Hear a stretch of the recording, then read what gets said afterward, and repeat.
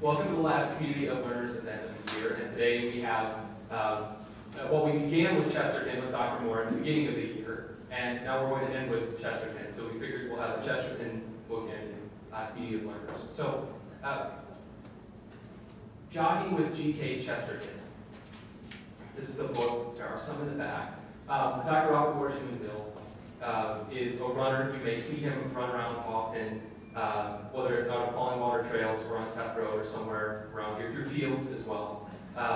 He is also a lover of Chesterton, and this book represents one of his great passions. And Brian Shaw is a professor in art here, and as you know, he's an illustrator of many books and unbelievably talented in his craft. And so they're going to share with you on this collaborative work that they did. So welcome them, please.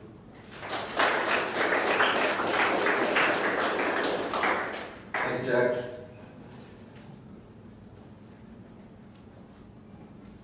So for those of you who have not yet met him, let me introduce to you Gilbert Keith Chesterton.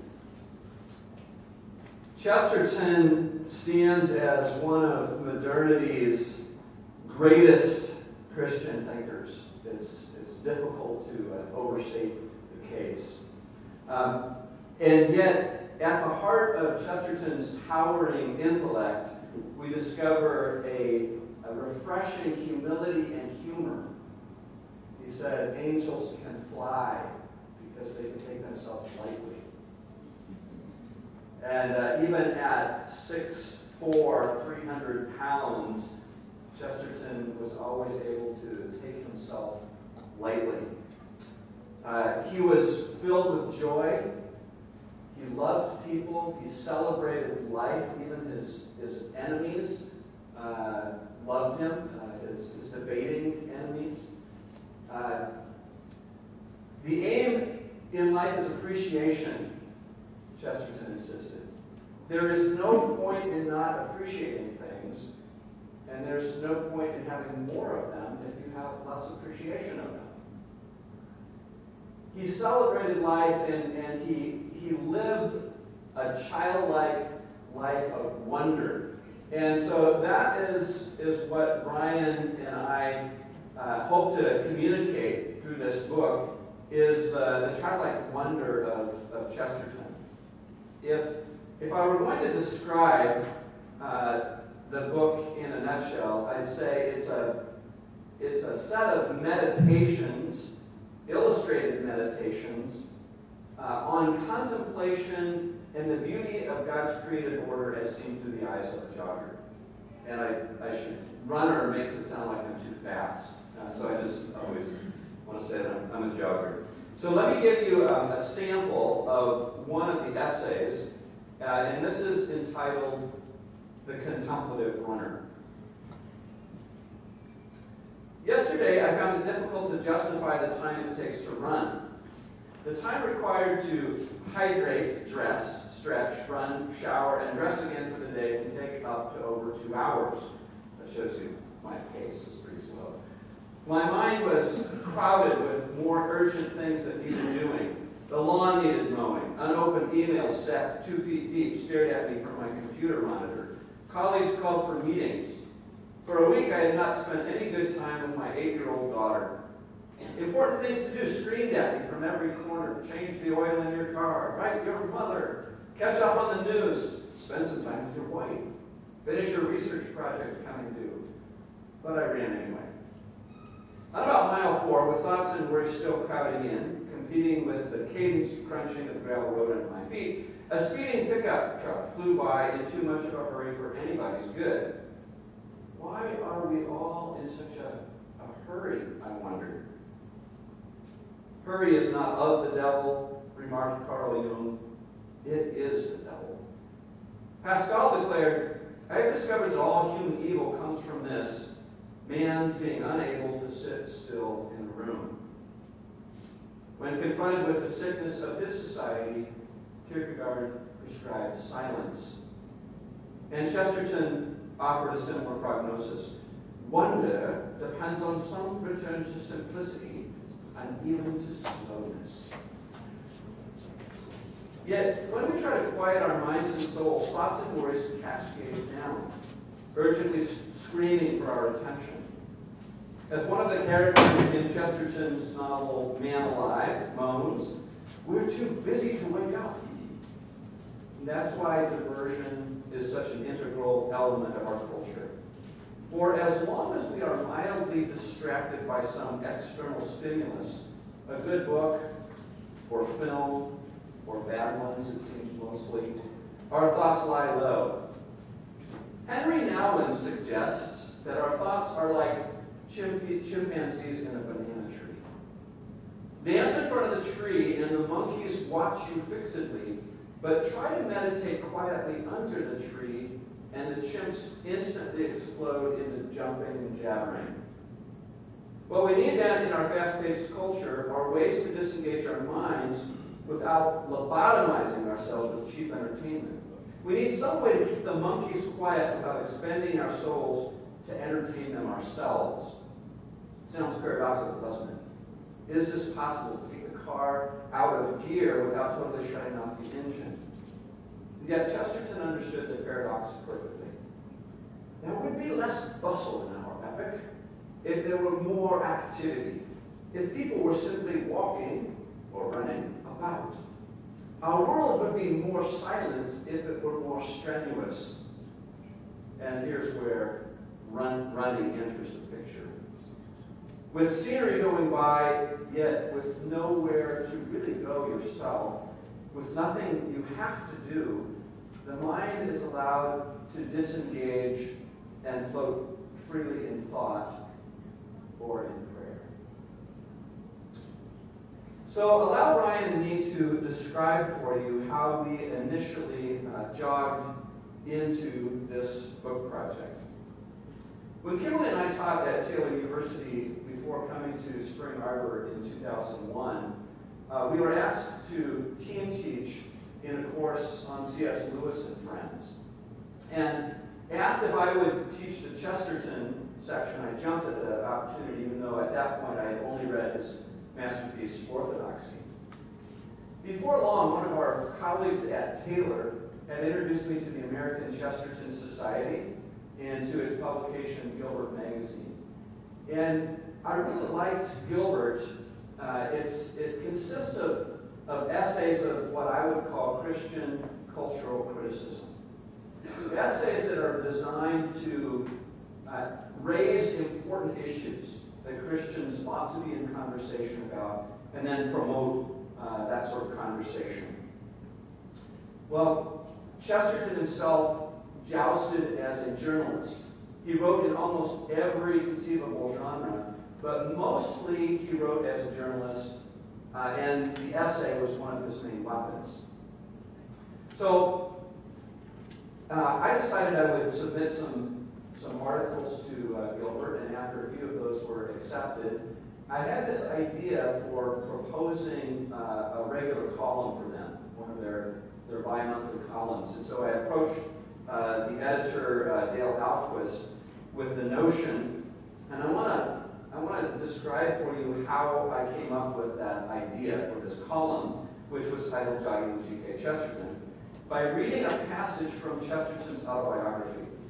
Okay, this was written shortly before his death. I think I became a sort of comic success by contrast. I had a notion that the real advice I could give to a young journalist, now that I am myself an old journalist, is simply this: to write an article for the Sporting Times and another for the Church Times and put them into the wrong envelopes. Then if the article were accepted and were reasonably intelligent, all the sporting men would go about saying to each other, "Great mistake to suppose there isn't a good case for us. Really brainy fellow says so." And the clergymen would go about saying to each other, "Rattling good writing on some of our religious papers. Very witty fellow." This is perhaps a little faint and fantastic as a theory, but it is the only theory upon which I can explain my own undeserved survival in the journalistic squabble of Old Fleet Street. So I tried to take Chesterton seriously by combining two incongruent subjects and putting them in the wrong envelopes, as it were, jogging and G.K. Chesterton. Jogging, one of the few things that I knew much about, since I've been jogging about 25 years by that point, but I've moved mainly through the Midwest on old farm roads. And the other G.K. Chesterton, whose writings and thought I wanted to further explore. Ironically, even though I'm sure if I had asked Chesterton at some point to go jogging with me, he would have refused. He really did not like fads. I did have one other thing in common with Chesterton. I began college as an art major. At age 19, Chesterton attended the Slade Art School in London.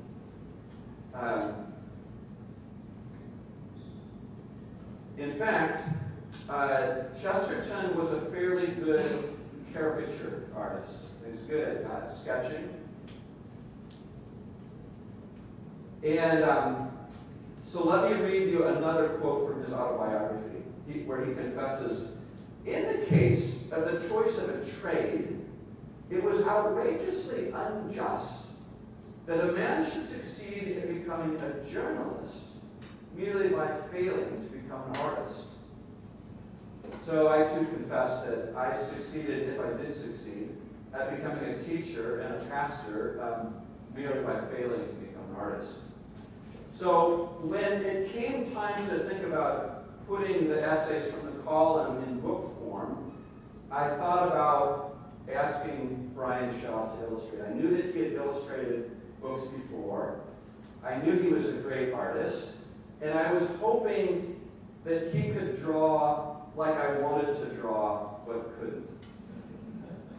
And so as I turn it over to Brian to describe some of the process of illustrating, I just want to take a minute and tell you what a wonderful experience it's been working with Brian. Brian is a professional, high standard. He's a great artist.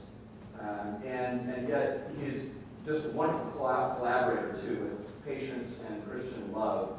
So it's been great to team work on this with him. So Brian.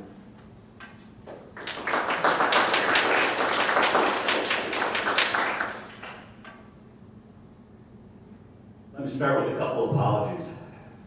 I've been fighting a cold all week, or allergies, I'm not sure which, and so if you see me hacking and wheezing through this presentation, you'll understand. Also, Dr. Moore-Jumonville pointed out that I spelled his name wrong on the first title slide, so I missed the second L. That's the bane of our existence as graphic designers. We don't do typos. And I should probably also state that I'm not going to attempt to do any of this in a British accent. So that just wouldn't work very well.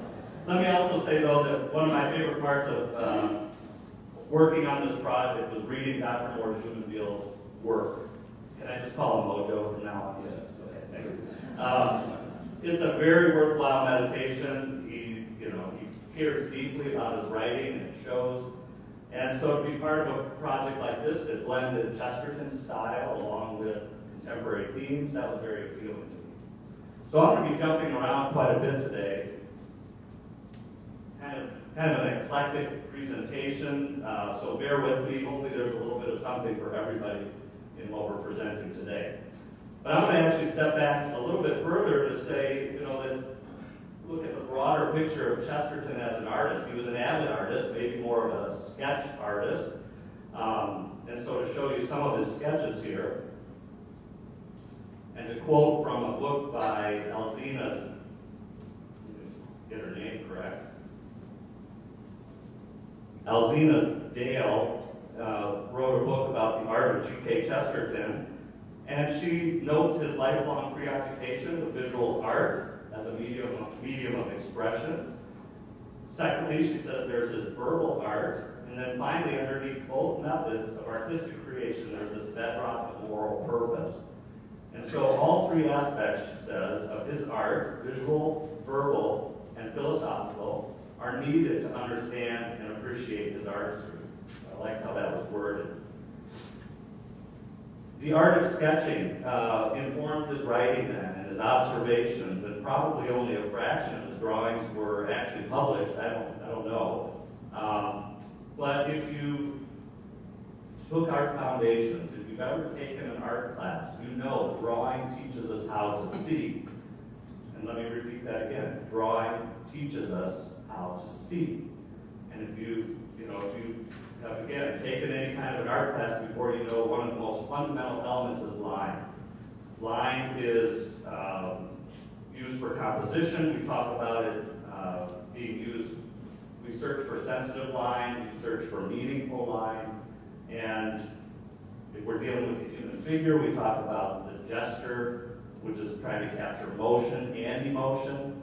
So, looking at this sketch on screen by Chesterton, I think we start to see that, he's trying to use line in a way that is going to convey a story. Ideas, technique are coming together in a work of art. So, for example, I'll get specific with this one piece. The man in the front leaning forward, you see all that weight on one foot. That's a tricky pose to recreate in a drawing. All the turned heads, the people in the crowd, some of them are cocked to one side, some of them are turned just a little bit. That's that observation that Chesterton brings to really, again, enhance the idea. Then, of course, the man in the middle who's being targeted is actually kind of shrinking into himself. We've all felt that way. So Chesterton captures that feeling of sinking into ourselves. And breaking it down into some of the fundamentals, we talk about actual line, implied line, looking at the way Chesterton moves our eye around the composition, it's almost circular, and then psychic line is where the eyes are pointing and directing our attention. So, art, the fundamental techniques, Chesterton was a master at that, and I think probably more so because he practiced. And he was avid in his devotion to sketching and drawing. Also, looking at the big picture, in the late 19th century, Chesterton would have been aware of and maybe even influenced by realism and symbolism. These were two artistic movements that were being developed at this time. Let me just kind of, again, point out a few notes about these two movements. They were both started in France. A couple examples of realism by Homer and Courbet. The movement, realism, was basically rejecting the subjective and the emotional and concentrating more on the observable, contemporary reality. So for the realists, nature was more important. They didn't overly romanticize it. Ordinary people were depicted and they were kind of shown the same dignity that used to be only reserved for kings and saints. So realism was this whole school of thought, philosophy. And then on the opposite side of that was symbolism, kind of coming about at the same time. Came out of French literature and poetry. And we have examples of Paul Gauguin and Edvard Munch. We've seen some of these paintings before. And the symbolists were basically rejecting the everyday contemporary world, which was obviously popular with the realists. And they were favoring instead timeless myths. So they focused on things like the exotic, the spiritual, the otherworldly. Chesterton said, a work of art is like a prayer. He also wrote, every form of art has a soul of its own. It has a certain psychological effect, which differs from the impression produced by another kind. So again, trying to bring this back to what Chesterton might have been thinking about. Chesterton's vision of the visual arts had a profound influence on him, a profound effect. And of course then it had a profound effect on how I approached this project. Realism versus symbolism. I always kind of steer towards realism in my personal work. But I love symbolism in graphic design, and of course in illustration, there's a lot of ways and room to blend the two. Of course, as I looked at the project, I'm thinking about line, gesture. Of course, pen and ink was the medium that made the most sense. So a little bit about my background. I have illustrated 3 children's books for clients such as SeaWorld and the Smithsonian Institution. They all had, specific subject matter and, of course, my approach to those works would have kind of had been in line with what the goals of the project were. But of course, I love pen and ink, and I've always been involved, or I've always used that as a tool for my own personal sketching or finished drawings. In college, I did a lot. I've done a lot of freelance illustration projects in pen and ink. Some of my more recent works were some that I did during my sabbatical. I took my family over to England. We lived for 6 months in a small fishing village in Cornwall. And these were a couple of illustrations I did of that village. This was a local singing group. They sang sea shanties on Friday night.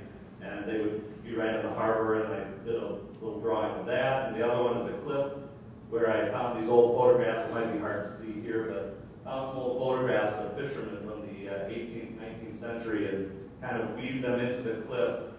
That was kind of one of the iconic images from that area. So, as we talk a little bit more about the book publishing process, I hope you start to see really what an incredible process it is. Starting with Robert's class that he taught at Taylor, and then ending up here with this creative manuscript about G.K. Chesterton that was in need of publication. So we're going to jump back and forth between the two of us and talk a little bit more about the specifics.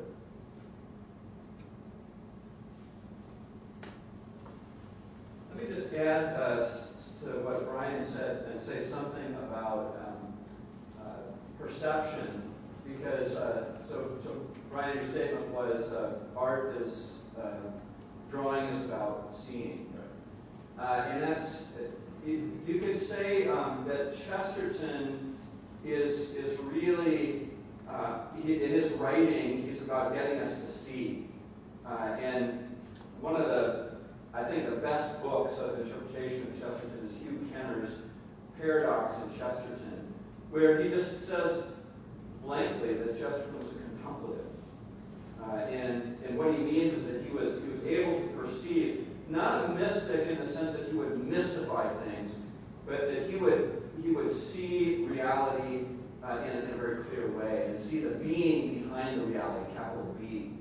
And so he's trying to reproduce that and wake us up, as it were, in a lot of what he writes. When I taught the Chesterton class here back, I don't know, maybe about 10 years ago now or something, I was surprised to find that undergraduates appreciated Chesterton's fiction and said that it was like Monty Python. I mean, I never saw this sort of, that I didn't think that they would be able to grasp the subtlety of his humor. But they saw this as something really sort of almost like cutting edge, which surprised me. So he's writing back at the turn of the century. So I think then the project of trying to put down in essays some of the things that I was seeing, and then Brian trying to put down in pen and ink what the essays were saying. It's been an interesting process. The publishing end of it, I had known Bob Trexler from the C.S. Lewis and Friends Colloquium, which is every other year down at Taylor University. I was aware of his press, Wing Lion Press, and the kinds of things that he was doing. He would publish books that might not see print otherwise due to kind of market considerations. And so he did a lot on Lewis and MacDonald, particularly. Here's C.S. Lewis' Views from Wake Forest. So it's essays. It's really difficult to get a book of essays published, but this has got, if you know Lewis studies, this has got entries by Walter Hooper, James Como, and others. And he also published this, C.S. Lewis and Philosophy as a Way of Life by Adam Barkman, which it's just such a specialized book that publisher is not going to jump at that normally because of market considerations. Well, we had another consideration to think about too, and that was the illustrations. We wanted a publisher to take the illustrations seriously, and we wanted to have some say-so over what happened, and we knew that Robert Trexler would do that. for us. So that's why we chose Modeling Lion Press. So the title, Jogging with G.K. Chesterton, the subtitle on the book is not really what I wanted. I was never in doubt about the main title. I thought Jogging with G.K. Chesterton, that was the title of the column. I had talked to some people, and it was a little bit humorous, thinking of this big guy, 6'4", 300 pounds, jogging. But because the title was kind of quirky, I wanted the subtitle to say some things about what the book was really like. And so I had suggested Meditations on Contemplation, Creation, and Cultural Criticism. And Bob Trexler would have nothing to do with that. First, he said meditations is probably going to scare as many people off as it would attract, because of this sort of new age, notion of what meditation is. And then he wanted something spicier, so he came up with 65 earth-shaking expeditions. And I just had to say, okay, I guess you're trying to sell a book, and I'm not. So I want to have Brian come up and talk a little bit about the illustration and the process of the cover illustration.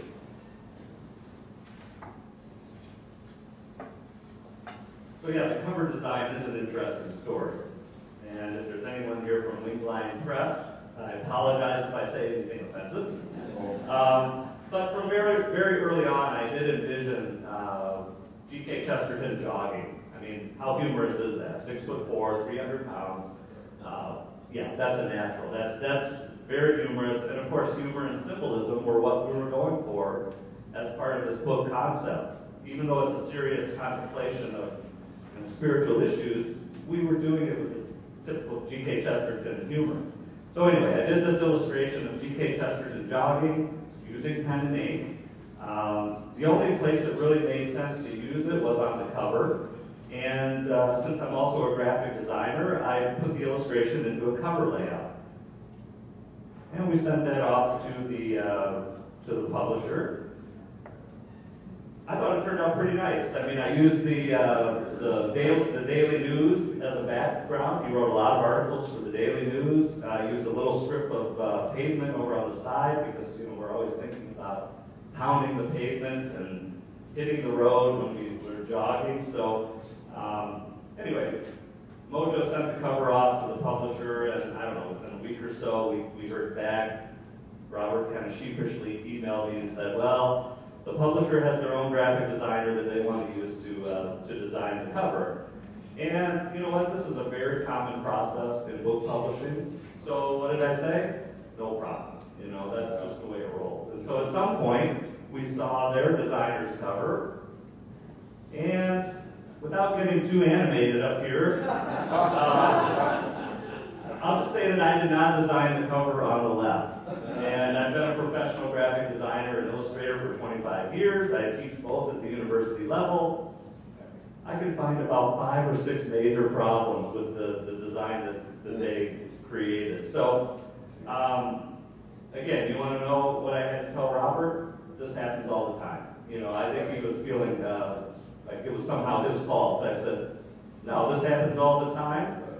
I could fight it if I wanted, I suppose, but I just chose to let it go, live with it. So you start to hear that the book publishing process is a lot of that back and forth and kind of rolling with the flow of it. I'll let you decide which cover you like, and you can tell me after the program here. We'll tell you not, Brian. Oh, okay. Thumbs up, thumbs down kind of thing. All right, a little bit more about the illustration process. I think there are over 30 illustrations in this book. It's a lot of work. I start by reading every essay, and that's where I start to generate visual ideas. Some were very clear, some were very evident once I read the text, and others I would have to brainstorm and kind of do a lot of different sketching tricks to come up with ideas. So a lot of sketching, a lot of research. I looked for photo reference or took my own or did my own sketches when I could. And then you just get to work. And so luckily, again, Mojo gave me total creative license license. It was a pleasure to kind of work with him in that way because it was very easy. Other times working with other publishers, they have a lot to say, or the author has a lot to say, and you're constantly making adjustments based on what they say. The process for me, for my illustrations, took about a year, but we were joking when we put together our outline. I was suggesting, well, maybe we could talk about deadlines, and Robert emailed me back. I never met any deadlines, so I don't think I met mine either with the illustrations, so we kind of just rolled along. And again, I wasn't working on it full time for a year, obviously, but the second thing I would say about the process is this term networking. As I listen to Robert describe the process of his journey, and I think about my own career path, you need others to help you along the way. That's what networking is, and it can apply to our spiritual lives as well. And so maybe we need to get away from networking as being only a business term, because really it's a life term. We can use it to say on many different levels, we're networking with other people. And so as we kind of go through the rest of this program contemplating some of Mojo's essays, that's just one more way that we can kind of allow ourselves to learn from somebody else. Brian, do you want to say something about symbolism and realism? Kind of just Yeah. Before we move on from this slide, I mean, this is a good sampling of quite a few different illustrations from the book. And, I just got done talking a minute ago about realism versus symbolism. So, a lamppost over in the bottom right-hand corner, obvious, that's dealing with the idea of realism to showcase whatever the essay was about. And yet, the one at the top left would obviously be a lot of symbolism. Now, I would have to go back in and read the essay, but do you remember which one that goes with? I can't remember either. I can't either. But, why is there a sandhill crane, a muskrat, a sword, right, with the shoe? So again, based on what Robert wrote, I would interpret that in maybe the way I felt most comfortable, and luckily Robert was comfortable with most of them. And so, again, you can look at a sampling like this and easily tell which ones are dealing more with realism, which ones are dealing more with symbolism. For me as an artist, then, it comes back to all the technical things of composition and line work and kind of capturing an emotion or whatever. So, with these, imagine my delight of being taken seriously, so that someone actually read something that I wrote, but then that they would take it to this other level, and it provides something I think really powerful in the book. In that there's this other dimension of being able to sort of think about the picture and meditate on that, as well as whatever I wrote. So I want to do a sample from one of the essays. I'll read a selection from an essay, and then let Brian talk about the illustration.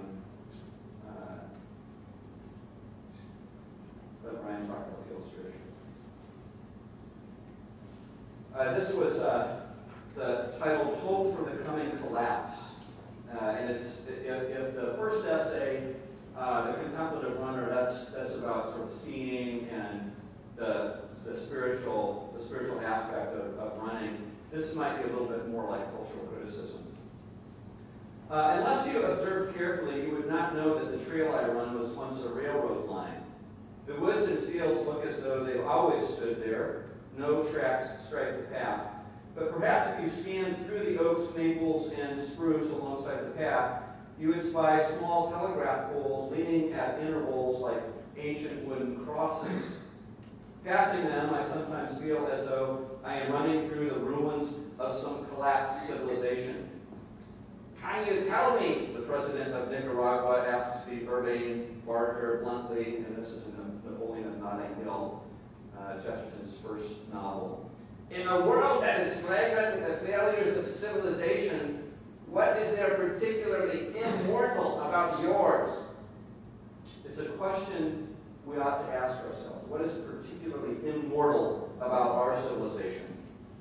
Recently, my friend Dean Smith gave me a book I did not have time to read. James Howard Kunstler's A Long Emergency. I think it was right at the beginning of a semester. I like Kunstler's writing and I like Dean, so when I opened it up and I found the following Chesterton quote penned inside the cover, I felt I should at least leaf through it. And Dean wrote this quote, "It isn't that they can't see the solution, it's that they can't see the problem." I was hooked after page 2 where I read, "If I hope for anything in this book, it is that the American public will wake up from its sleepwalk and act to defend the project of civilization." Though Kunstler disavows any conspiracy theory, his thesis is no less bleak. He argues that the end of the world's cheap oil age is upon us, signaling the disintegration of American consumptive suburban life as we know it. Europe, with its mass transit and more concentrated populations, will fare much better. In a recent magazine by Joseph Pierce, in a recent magazine interview, Joseph Pierce made a similar point. As I've said on numerous occasions, the present system is ultimately unsustainable. So reading Kunstler's book reminded me of this paper I had written like 20 years earlier in seminary, and I had quoted the then Saudi petroleum minister, Yamani, who said, "We want the present setup, economic setup, to continue as long as possible. In other words, those who control the resources are going to ride the horse till it drops." I was surprised to discover Kunstler agreeing with me, quote, "Those in control will not surrender to circumstance until it is simply no longer possible to carry on until after the horse collapses, meaning there is not likely to be any planning or preparation for change. Perhaps we are avoiding facing the coming collapse because we're so afraid. More likely we're blinded by our greed. History teaches that men and nations behave wisely," counseled Ali Even, "once they have exhausted all other alternatives." Yet, surprisingly, Kunstler was not completely pessimistic about the future of civilization. He suggests that American suburbia needs to be retrofitted, and now you're going to hear these sort of Wendell Berry overtones that Chesterton agrees with. American suburbia needs to be retrofitted, quote, "into the kind of mixed-use, smaller scale, more fine-grained, walkable, or should I say joggable, environments we will need to carry on daily life in the coming age of greatly reduced motoring." So those places to which we could jog might become our community. So Chesterton agrees. Here's something that he wrote that sounds like it came right out of Kunstler's book. He was stuck in a cab in a London traffic jam, and he began musing on the fall of civilization. "Communications may break down, and men be forced to live where they are as best they can." That sounds a little Scottish. Then he continues, "I think how probable, after all, is the prospect of a lapse into barbarism."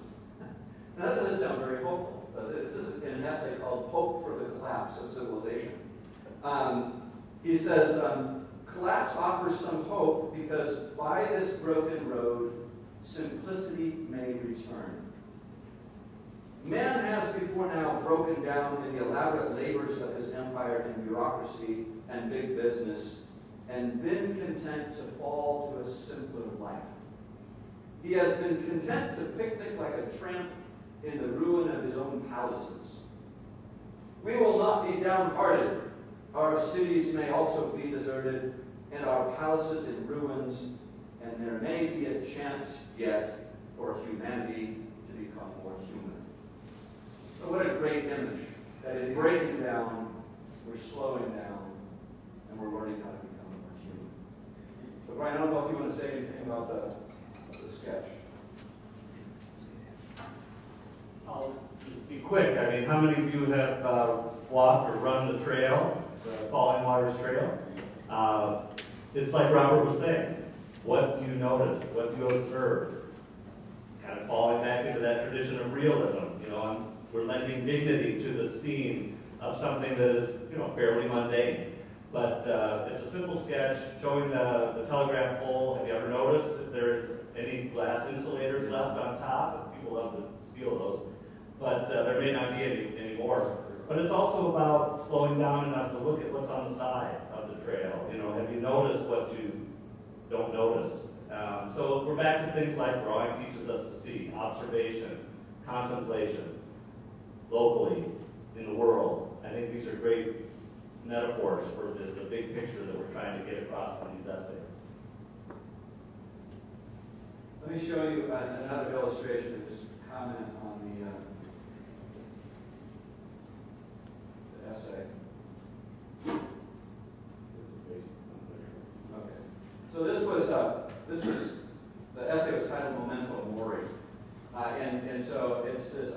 I started off by saying I wanted to find some form of skull to put on my jogging shoe, right? And so Memento Mori is remember your mortality, and it's a spiritual practice in the Middle Ages. And you know, in the essay, I'm talking about how every jogger knows she or he's going to die. If not on that particular run, you know. Every year, you know, you're getting slower, and you got a few more pounds, and it hurts more. But then there are these fun things like when it's like really hot out in the summer, and you see the flowers of the field withering. You know, when you think of the Psalms or Isaiah. Where the turkey vultures are sort of smacking their lips as they're circling around you. Like, oh, he's going slower, this guy. You know? Or roadkill. You know, I mean, there's just all of these signs of our mortality that the psalmist says we were like a puff of wind. And it is, I like that Brian did more like the symbolism on this. So I don't know what time we have. Should we open it up to? Okay, let's open up to Q&A. See if you got any comments, thoughts, questions for Brian or for me.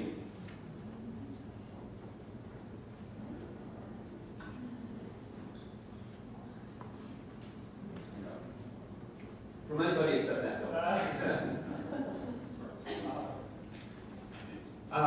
So to do this, Robert, you had to,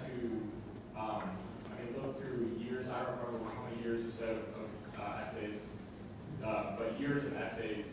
Like, did you select them all, or did you pick through, certain ones, kind of thing? Or, and I guess the same question would go for Brian. Like, you're probably sketching stuff all the time. Did you draw from stuff that you already had, or were all these kind of novel, or you know what I'm saying? Yeah. So, just quickly on my part, this started back about in the late 90s when I was at Taylor, and I thought about sort of praying on the run as a project. And so I would say that out of the 12 years of essays, I probably took about 80% of them.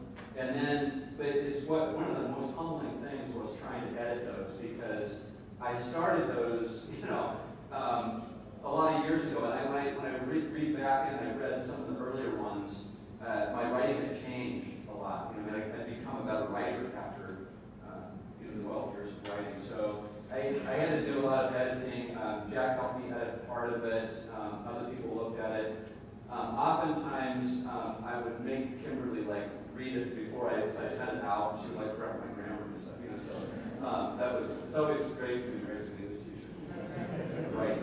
So, but then I feel badly because I still realize it's so badly written that I don't want to blame Jack or Kimberly or other people. I take all the blame.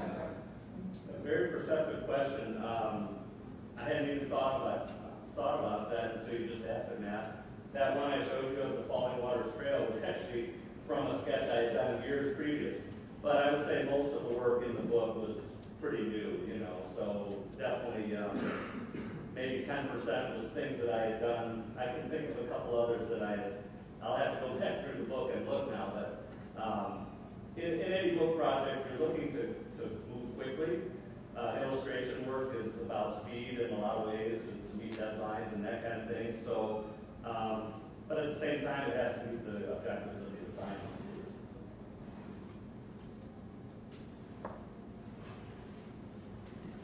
how long did you spend on each sketch? Well, it depends. I mean, I do pencil sketches first, and then I move to the pen and ink. And like I said, sometimes I would read the essay and the idea would come quick. Sometimes I would spend hours, days, trying to think through what I would show. So average time on each, and they're small little illustrations. So I mean, the actual size is maybe 8 by 10 or smaller, 5 by 7. You know, so the hard work is the sketching and the thinking. The quick part is just throwing together the pen and ink. I know it doesn't sound like it should be, but sometimes you have to redo them. I'm not answering the question. You know, it might take a couple hours per illustration. The very first one that he did was the tiger, and the essay was about noticing small things, and how children, if you take them to the zoo, they'll ignore this tiger and like just hang out with the pigeon or the squirrel or something. I can be loud enough, I think. I love the collaboration in this project, and I just want to hear a little more from each of you on what you learned through the collaboration process, how that has formed you, transformed you. Well, for me, I mean, I'm inspired by, this is what I hoped to do as an art major. Here's how I failed being an art major. I took drawing my freshman year, and this girl next to me drew this bike that looked like better than the bike. I mean, seriously, I would have tried to write it. But so I said, like, how long have you been drawing? Thinking like, well, she'd been drawing since she was 3, like I was, you know. And she said, oh, just a couple months.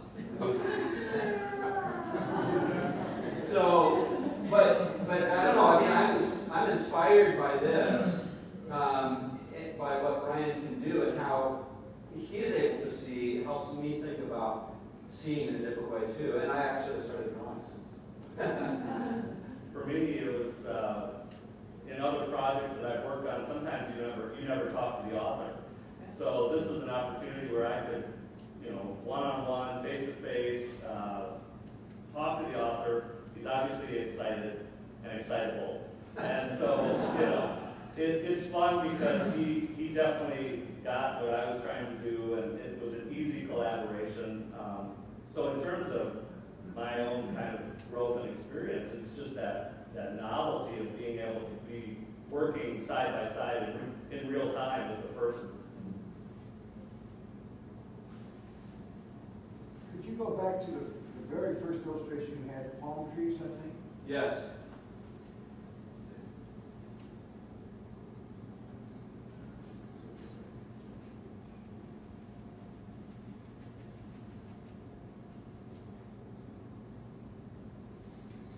And what's happening there? That's good. Who knows? Yeah. The chimpanzees are the trees, like the banana trees. Do we have a pointer on this? I don't think so. Okay. There you see up in the tallest tree, there's a kind of a gorilla hanging out. So that was this notion from Henry Nouwen that when we try to get quiet, it's like the monkeys in the banana tree. That was your illustration. Yeah. That was the illustration. Let me suggest that Henry Nouwen never tried to raise a chimpanzee.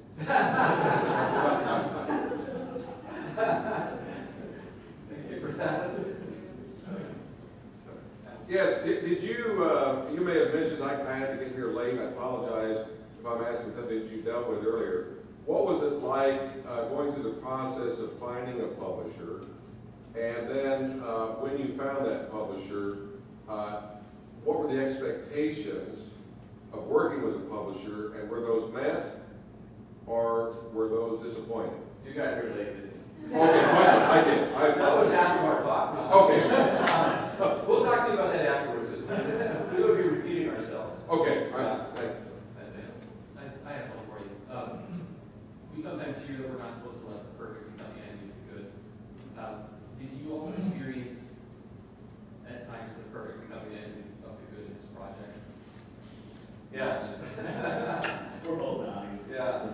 Quickly, but For me especially, I mean, to see things in writing. I mean, I would redo so much right now just looking back on it, you know, that, I mean, I don't like the preface anyway. But, you know, one of the things that was nice was seeing the formatting. The formatting was a lot better than I anticipated. I thought, I mean, he dealt with leading, so for instance, because he knew that this was important to us, he would leave a blank spot, you know, and he didn't just run everything together. So the formatting was really good. Yeah, I felt terribly guilty for so much of the time because I wanted to get it all done, you know, for Robert so that he could move forward and kind of push it. Of course, he was falling behind too, so it was good. But you know, it's true, and artists would say this all the time: is that I can look at everything I've shown on the screen and find the flaws. So we're constantly wrestling with that. Okay, is it good enough to hand off? And especially when you think of it being mass-produced, it's a daunting kind of a feeling, but it's part of that professional world. Well, if you have questions, I think we'll be around for a few minutes. If anybody wants a copy, there's copies back here for $5, which is the cost.